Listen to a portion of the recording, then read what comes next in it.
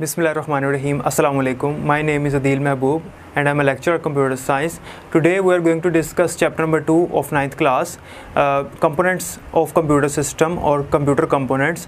आज हम डिस्कस करेंगे कंप्यूटर कंपोनेंट्स वाला चैप्टर, यानी कि इसमें हम पढ़ेंगे कंप्यूटर के कौन कौन से कंपोनेंट्स हैं और उनकी आगे से कौन कौन सी ब्रांचेस हैं, कौन सी टाइप्स हैं।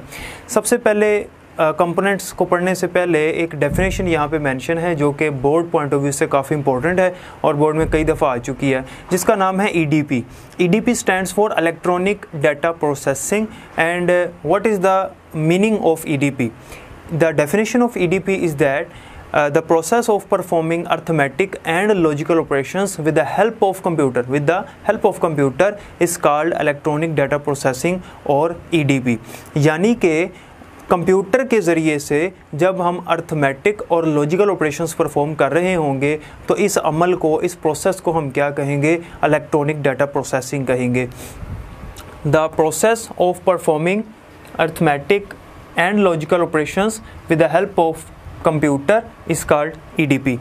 कंप्यूटर के ज़रिए से जब हम अर्थमेटिक और लॉजिकल ऑपरेशंस को परफॉर्म करेंगे तो इस अमल को EDP कहेंगे। अब अर्थमेटिक और लॉजिकल ऑपरेशंस क्या हैं? अर्थमेटिक ऑपरेशंस होते हैं तमाम मैथमेटिकल ऑपरेशंस जो बेसिकली इस्तेमाल होते हैं, जैसे कि प्लस, माइनस, मल्टीप्लाई, डिवाइड। ये चार जो ऑपरेशंस हैं ये अर्थमेटिक ऑपरेशंस होते हैं अमूमन।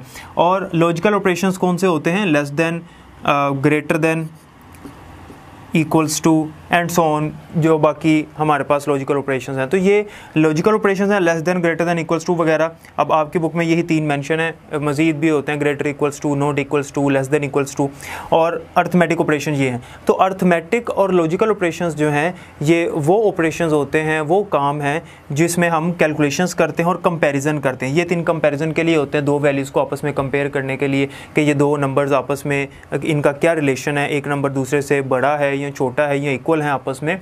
तो जब ये वाले काम हम कंप्यूटर के ज़रिए से कर रहे होंगे, बजाय इसके कि हम पेपर पे करें, अगर पेपर पे कर रहे हैं तो वो नहीं, लेकिन अगर हम कंप्यूटर के ज़रिए से कर रहे हैं, इलेक्ट्रॉनिकली कर रहे हैं, तो ये अमल हमारा कहलाएगा EDP, यानी कि इलेक्ट्रॉनिक डाटा प्रोसेसिंग। ठीक है, अब EDP के बाद चलते हैं अगले टॉपिक की तरफ, आर्टिकल नंबर 2.1 जो है कंप्यूटर के कंपोनेंट्स का, यानी कंपोनेंट्स ऑफ कंप्यूटर। कंपोनेंट्स किसे कहते हैं?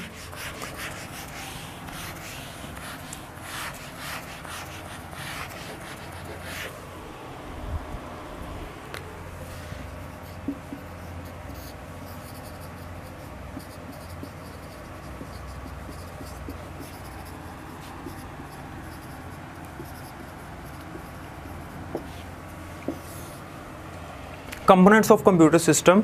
कंपोनेंट्स ऑफ कंप्यूटर सिस्टम से मुराद है कंप्यूटर के अज्जा, कंप्यूटर के पार्ट्स, उसके हिस्से। तो याद रखिएगा कंप्यूटर के दो ही कंपोनेंट्स होते हैं। ये बड़ा इंपॉर्टेंट MCQ भी है कि कंप्यूटर के कितने कंपोनेंट्स होते हैं। तो कंप्यूटर के दो ही कंपोनेंट्स होते हैं। एक होता है, number 1 is hardware and number 2 is software.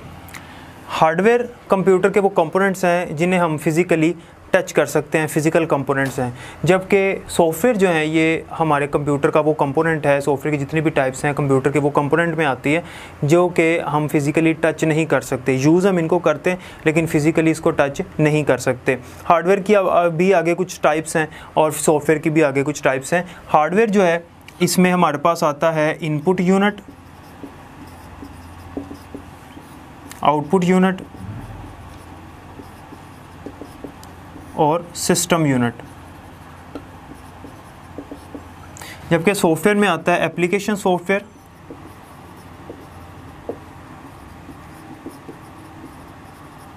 और सिस्टम सॉफ्टवेयर।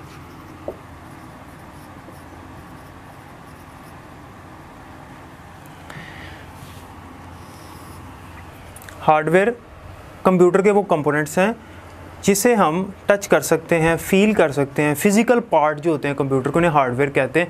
लाइक माउस है, कीबोर्ड है, प्रिंटर है, स्पीकर है, मॉनिटर है, ठीक है, CPU है, हमारा सिस्टम है, तमाम इनपुट डिवाइसेस हैं जिन्हें हम टच कर सकते हैं, फिज़िकली हाथ लगा सकते हैं, वो हार्डवेयर में आती हैं। जबकि सॉफ्टवेयर ऐसा नहीं है। सॉफ्टवेयर पे एक डिटेल लेक्चर में हम डिस्कस करेंगे। अब पढ़ते हैं हार्डवेयर के बाकी कंपोनेंट्स के बारे में, यानी कि कंप्यूटर के हार्डवेयर के जितने भी पार्ट्स हैं वो किन हिस्सों में डिवाइड हैं। तो 3 तरह के हार्डवेयर के हमारे यूनिट्स होते हैं, यानी कंप्यूटर हार्डवेयर का जो टॉपिक है अगला हमारा 2.1.1 हार्डवेयर के कौन कौन से कंपोनेंट्स हैं या कौन से यूनिट्स हैं या कौन से पार्ट्स हैं। हार्डवेयर कंपोनेंट्स, तो हार्डवेयर कंपोनेंट्स अभी मैंने आपको बताया कि एक हार्डवेयर कंपोनेंट है हमारे पास इनपुट यूनिट, दूसरा आउटपुट यूनिट और तीसरा सिस्टम यूनिट। इनपुट यूनिट क्या है? इनपुट यूनिट से मुराद है कंप्यूटर हार्डवेयर के वो तमाम कंपोनेंट्स, मतलब हार्डवेयर के वो पार्ट्स जो कि इस्तेमाल होते हैं कंप्यूटर में डाटा एंटर करने के लिए। इनपुट डिवाइस क्या है? वो डिवाइस जिसके ज़रिए से कंप्यूटर में डाटा एंटर किया जाता है, कंप्यूटर को कुछ दिया जाता है, उसे हम इनपुट डिवाइस कहते हैं। जैसे कि माउस है, माउस के ज़रिए से हम इनपुट करते हैं, कीबोर्ड के ज़रिए से हम कुछ लिखते हैं कंप्यूटर में भेजते हैं, ठीक है, तो कीबोर्ड भी एक इनपुट डिवाइस है। इसी तरह से माइक्रोफोन है, हमारी आवाज़ कंप्यूटर में जाती है, तो ये भी क्या है? इनपुट डिवाइस है। तो जितनी भी इनपुट डिवाइसेज हैं वो हार्डवेयर है ना। हम माइक्रोफोन को हाथ लगा सकते हैं, कीबोर्ड को हाथ लगा सकते हैं, माउस को हाथ लगा सकते हैं, ठीक है, स्कैनर को हाथ लगा सकते हैं, ये सारी की सारी इनपुट डिवाइस हैं और हार्डवेयर भी हैं।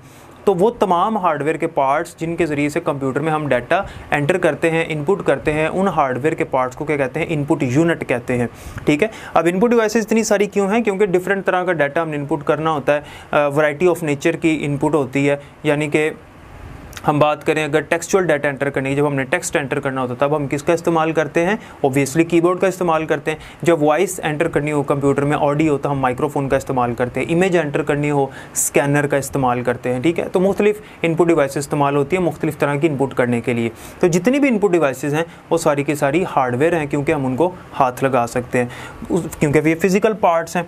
उसके बाद है आउटपुट डिवाइसेज, यानी कि आउटपुट यूनिट। आउटपुट यूनिट के अंदर तमाम आउटपुट डिवाइसेज आ जाती हैं, यानी कि हमारा मॉनिटर, हमारा प्रिंटर, हमारा स्पीकर, मतलब आउटपुट डिवाइसेस वो डिवाइसेस होती हैं जिनके ज़रिए से हम कंप्यूटर से कोई डाटा इन्फॉर्मेशन रिसीव करते हैं। जब हम कंप्यूटर से कुछ रिसीव करेंगे तो वो आउटपुट डिवाइस से रिसीव करेंगे ना। जैसे कि मॉनिटर है, हम उससे स्क्रीन पे कुछ देखते हैं, हमें कुछ मिल रहा है, हम उससे कुछ एंटर नहीं कर रहे, ठीक है। एलसीडी है, मॉनिटर है, हम उससे कुछ ले रहे हैं, कुछ देख रहे हैं, कंप्यूटर हमें दिखा रहा है, आउटपुट दे रहा है, तो वो डिवाइस आउटपुट डिवाइस कहलाएगी। हम स्पीकर से आवाज़ सुनते हैं, आवाज़ हमें आती है बाहर, तो हम उसे क्या कहेंगे? आउटपुट डिवाइस कहेंगे। हम प्रिंटर से प्रिंट निकालते हैं, बाहर एक पेपर प्रिंट होके आता है, ठीक है, तो वो भी क्या होगी? आउटपुट डिवाइस होगी।